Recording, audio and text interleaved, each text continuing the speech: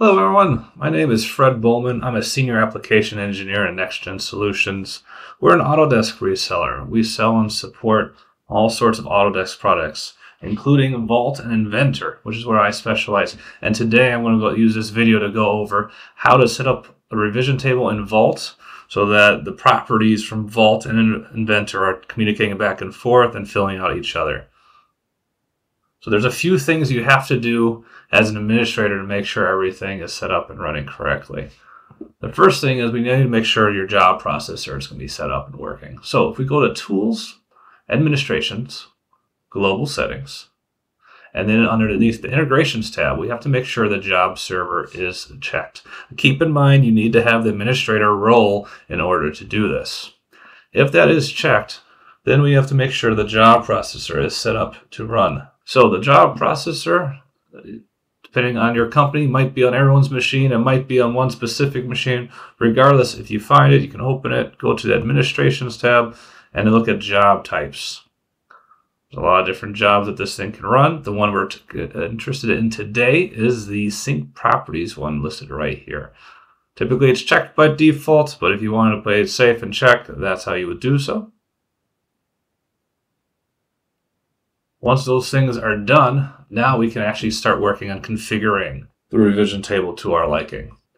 We go to the Tools tab, we go to Administration, and we're going to go to Vault Settings. Keep in mind, this is Vault Settings, not Global Settings. So this is specific for the vault you're in. If you're using multiple vaults, you're going to need to log into each vault you want to be using this and enable it and configure for that vault. Once there, we're going to go to the Behaviors tab. And underneath the Properties section, we'll find Revision Table. By default, this is unchecked. We're going to go ahead and check it. And this is how it looks the first time you're going to use it. If you start making changes to these, adding columns, moving columns, or changing the order, and you don't like what you're doing when you start back from scratch, there's a little icon right here. It's called Load Suggested Settings. It will bring you back to where you are. So if you were to delete zone, and maybe you move the revision to a different row and you wanted to start over, you can press that. It'll give you a little message. You hit yes to that, and it'll put you back to what it thinks should be the best. All right, I'm going to be making a couple of changes to this because this is not the order I like to do.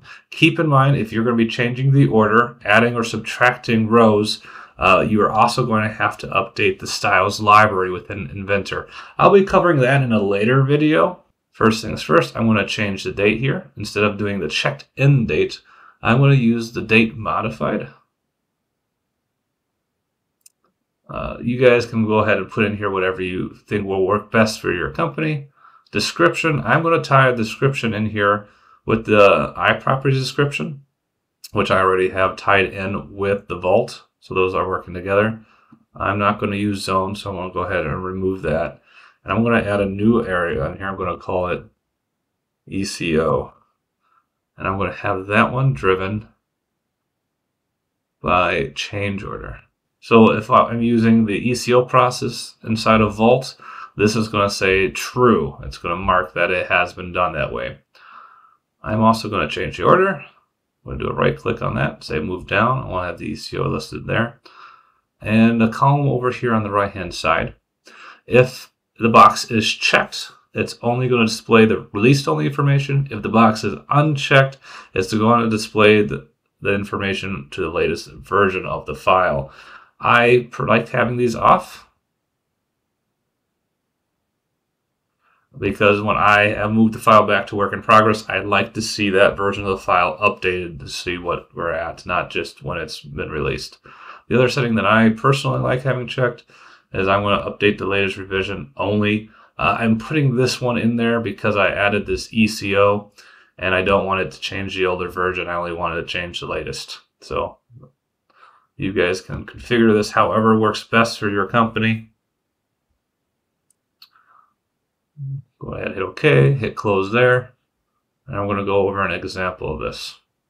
So I have a new drawing here. It is not even part of the Vault yet. So I'm going to go to the Annotate tab. Underneath the Table panel, there is a Vault revision. If it says revision, just hit the drop down arrow, make sure you click Vault revision. and then you can click and drop the table in there. You notice it already has the fields that I inputted in there.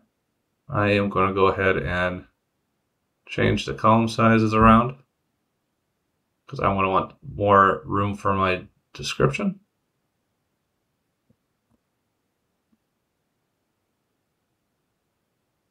Then I'm going to do Files, iProperties, Project.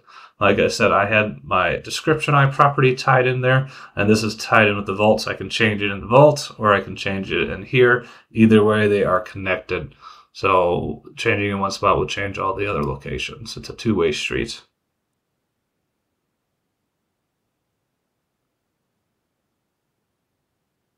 Okay, with that done, we'll see that that's been inputted. And we're going to go ahead and check that in. Now, I know you guys probably have noticed that the other bars have not filled in yet, but we haven't even tied this to the Vault yet. So we're going to go ahead and do that, and I'm going to go ahead and move this. I'm going to change the state to released. Once we do that, I'm going to go back to the Vault client so you can see what's going on. I'm just going to open up Tools, Job Queue. We can see that in the job queue, it's already trying to synchronize those properties. Now the job processor checks every 10 minutes to see if there's anything in there. I'm just going to pause it and resume it so it immediately picks up, sees that something's there, and it's going to go ahead and synchronize the properties and then create whatever other files I have it doing. In this case, it's creating a DXF and a PDF.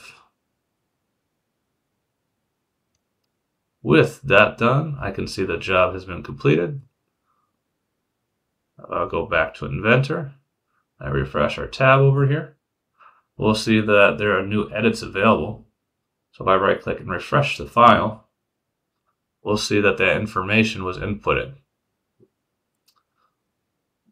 If we were going to make new changes to the file, we would go ahead and change the state, move it back to work in progress, and I would check out the file. Hit OK.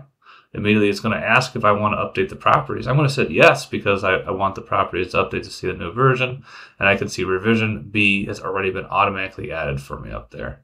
This situation, I should have left more room for the date column. That's something that you guys can customize inside the Style Manager. With that, that concludes my demonstration of how to set up the revision table within Inventor and use Vault to drive the components of it. I hope this helps, and if you guys have any questions or anything, please feel free to reach out.